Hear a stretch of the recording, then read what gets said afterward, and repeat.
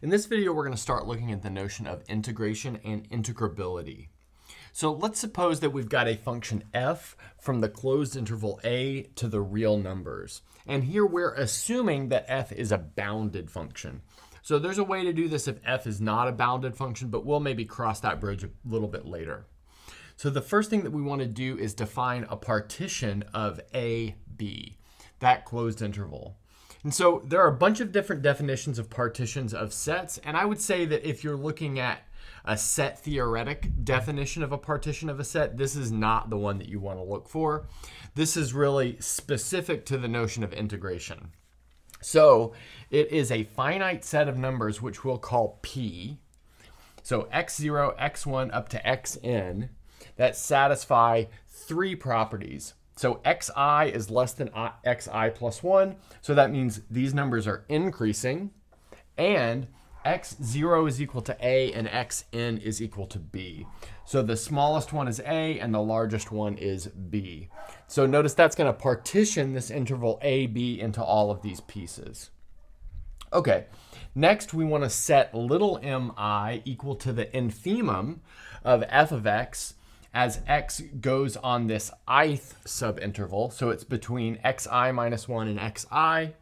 And then capital M sub I is the supremum of f as x goes on the same subinterval. Finally, we'll define these things called the lower and upper sums. And these depend on the function and the partition. So that's why I've put this dependence here and here.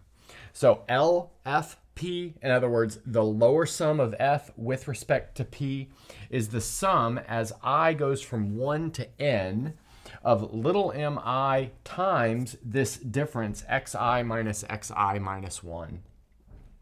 And then the upper sum, UFP, is going to be the sum as I goes from 1 to n of capital Mi, and then times this difference xi minus xi minus 1. So this is like as small as the function is on the subinterval, and then the length of the subinterval.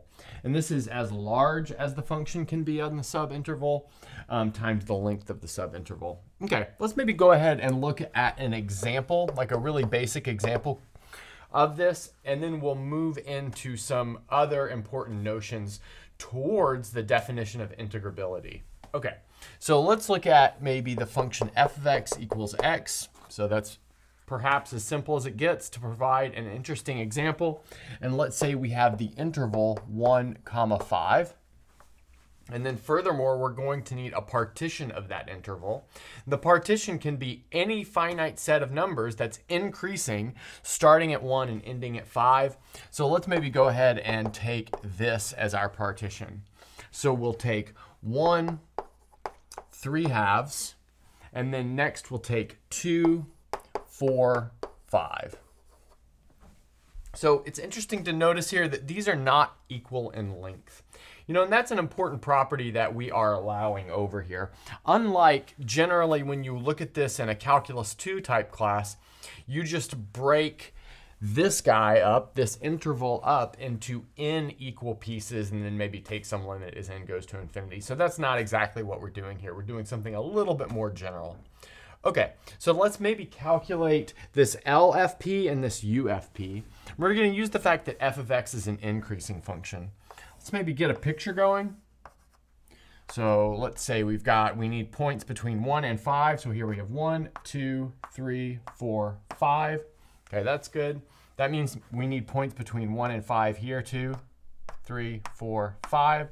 That's good. We know what this function looks like. It's going to be a line from that point 1, 1 to this point up here, 5, 5. So that is the graph of our function.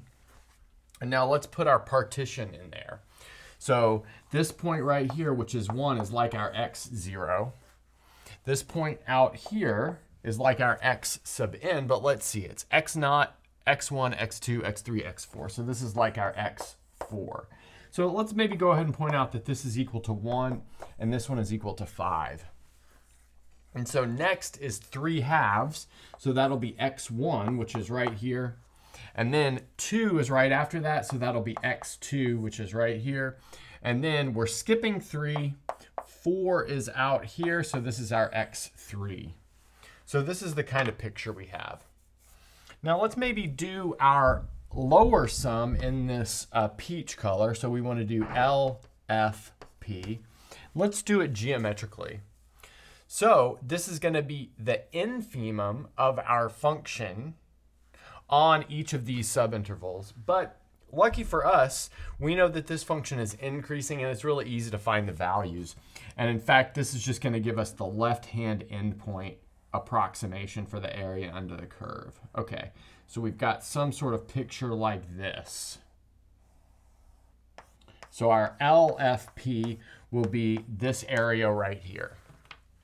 So now we can calculate all of those parts. So notice the height of this first rectangle is 1 and the width is half. So this is going to be equal to 1 times a half plus the height of this next rectangle is 3/2 and the width is a half. So that's going to be plus 3/2 times half. Then the height of the next rectangle is 2 and the width is 2. So that's going to be plus 2 times 2.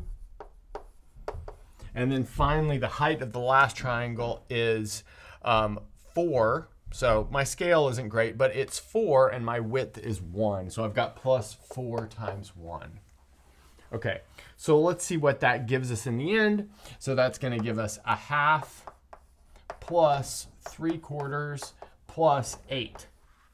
Okay, cool.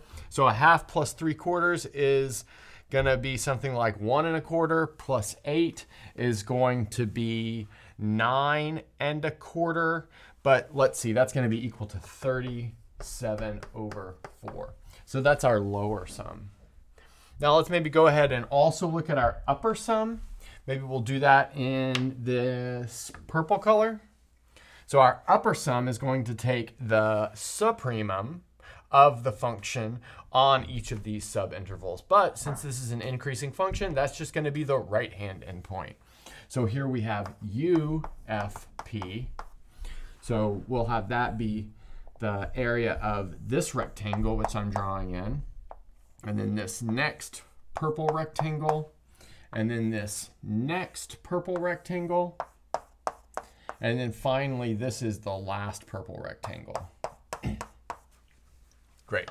So now we can, again, find the area of each of those rectangles with just a width times height. So let's see. The first one has height of, let's see, it's going to be 1 1/2 because it's through this endpoint. And then it's going to be width half. So here we're going to have 3/2 times half plus. So this next one has width half and height 2. So that's going to be a half times 2. This next one has width 2 and height 4. So that's plus 2 times 4. And then finally, this last one has width 1 and height of 5. Again, my scale's not perfect, but we have 5 times 1 over here. Okay, great. So now we can add all of these together. So notice we're going to get 3/4. Then we've got a half times 2. So that's 1 plus, this is going to be 8 plus 5, which is 13. So we've got 3/4 plus 13. But let's see what that is. So 3/4 plus,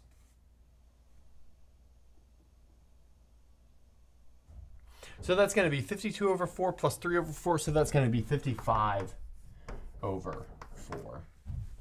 Okay, so there's our lower sum and our upper sum. Okay, so let's maybe stop here and we'll come back in the next video and talk about refinements of partitions.